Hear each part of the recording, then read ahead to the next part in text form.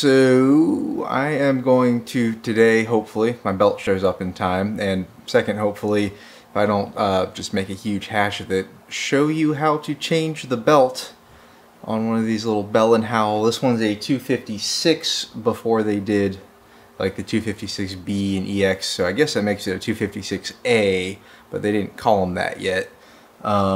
This should be pretty similar from what I can tell to most of the 200 ones and potentially some others as well. I noticed there weren't any, I couldn't find any videos on YouTube or anywhere that talked about this, so I'm going to do it and hopefully it goes well.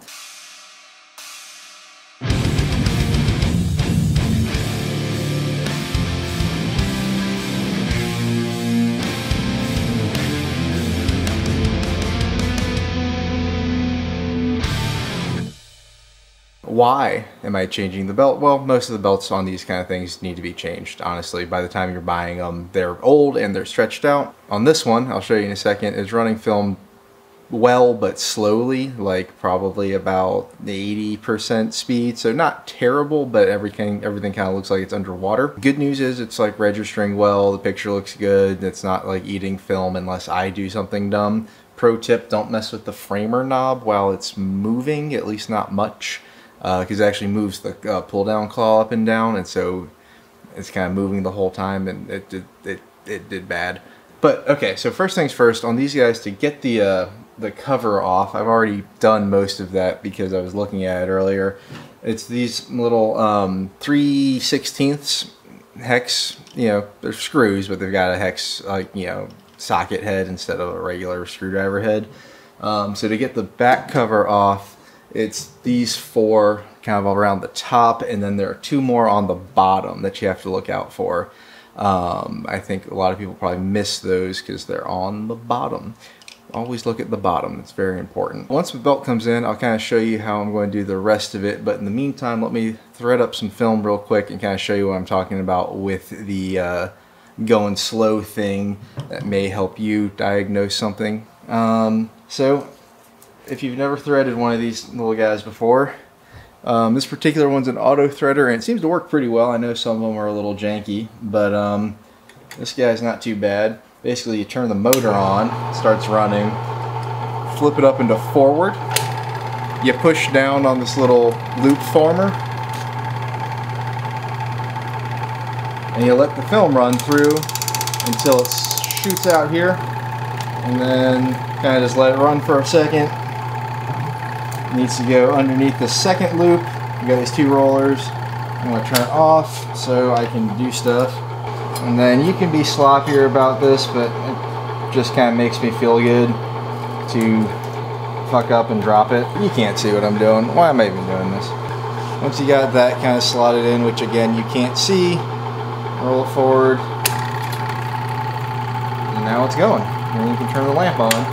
Alright, so I'm trying to do this in the middle of the day so you can't see anything, so I focused it kind of on my hand here, and it's a little hard to tell when the people run across. This is just some family film we bought from somebody else on eBay, so it's weird and voyeuristic. You know, there's that like kind of underwater thing going on, so that's what we're trying to fix. It's not too bad, but it could be a lot better, so stay tuned for the belt. The other thing that's wrong with it is it won't run in reverse, so I just gotta let this whole wheel run. But while it's doing that, it's kind of cool to look on the inside. Very easy whole like shutter cam assembly. Those are some wheels. Isn't that cool? Yeah, it is cool. Yeah, those two wheels are like the forward and reverse drive.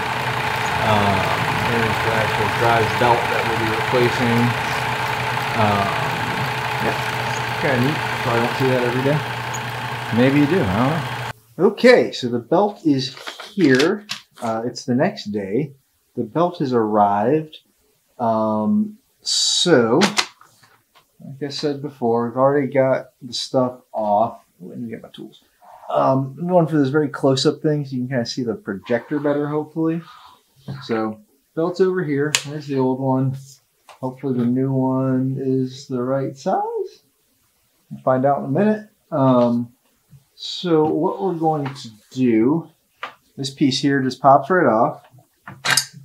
And we're going to go through the fan is what I think is going to work best. I'm going to take these 4 screws off, and that'll let this center piece separate from everything over here. And once you do that, the only thing really keeping it together is the drive belt. So we'll probably cut that and then feed the new one in there. So give me just a second. Let me grab my tools and get going. Okay, so we got the little 3/16. And that is going to do these guys. Actually, I'll pop these off. Pull those down.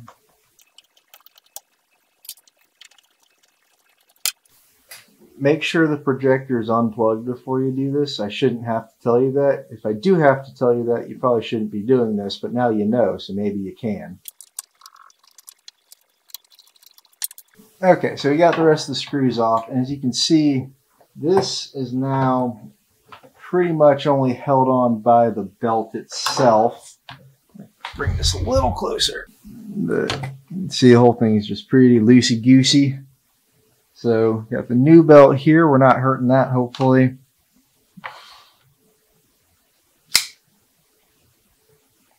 Let's cut the old belt off. Not very elegant, but I don't care. Okay, that actually looks really good. Let me show you. So you can see the new belt is just about a little bit smaller than the old one, which is exactly what you want. So this just kind of moves about. So that, this space here is why we have to take this whole thing apart, because the belt needs to go past that. And so what we're going to do is feed it through the fan housing onto the spindle and then over the drive wheels there. So hopefully that will be relatively easy. Famous last words. So how we're doing this, got the belt, and we're going to get it kind of hooked on one of these fan blades and just sort of spin the fan all the way around until it's just on the spindle. Should be able to turn this around this way, which hopefully you can kind of see. Grab it over here. Yep, look at that. Oh, it's like I know what I'm doing. Almost. Alright, now we get this.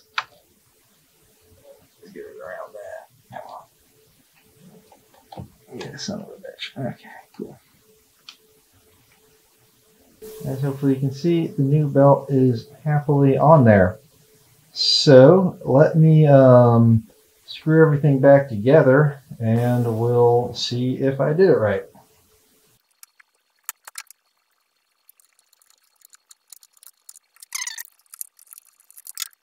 Just looking at it, it looks a lot tighter, like it feels substantially tighter than the other one did.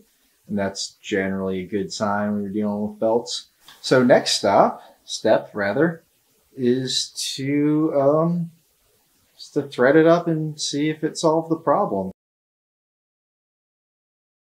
Okay, so that honestly went a lot easier than I expected, which is pretty cool. That usually doesn't happen.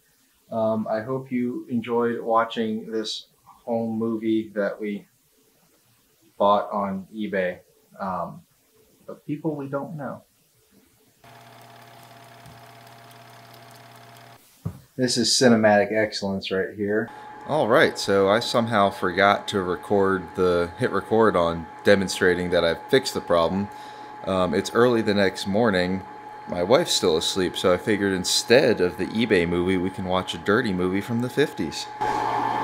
Starring Arlene Hunter in The Gold Digger.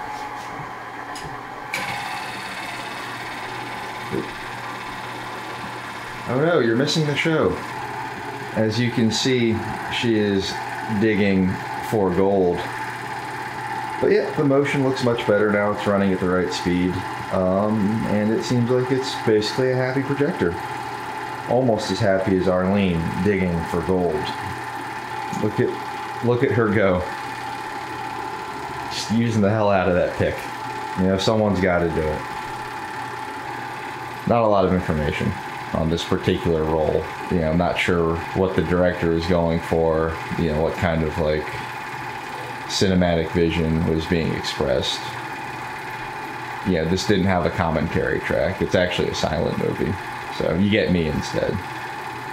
This is my favorite part because she looks like she's really confused as to what just happened. Like, oh no, how did that get there? I was trying to pan for gold. And so is the cameraman, and she said, nope,